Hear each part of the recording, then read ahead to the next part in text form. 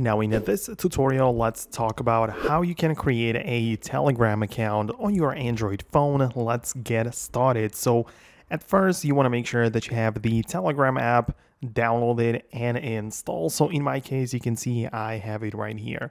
And when I open it up, I actually need to create one because without it, I cannot really do anything. So I'm going to click on Start Messaging right here.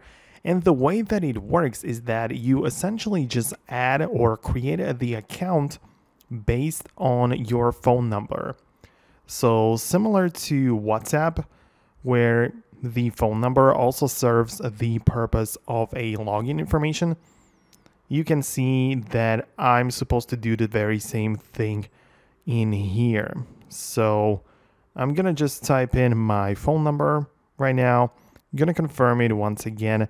And as you can see, I am basically inside. Like usually it would also ask me if for it, like the verification code. So if it's really me to confirm my identity, but before I've actually used an account and this number on a Telegram, so I can see it right away and I can just start using the app. Normally everything is here as it should be.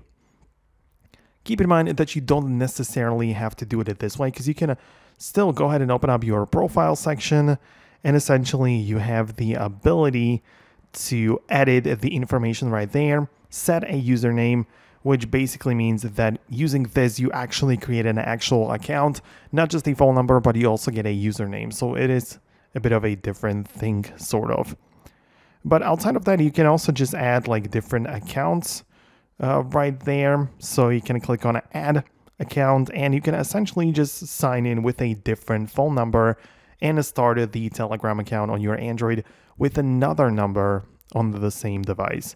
But essentially it works exactly the same way, which I've shown you at the beginning. So let me know below in the comments if you have some additional questions or if it worked for you this way.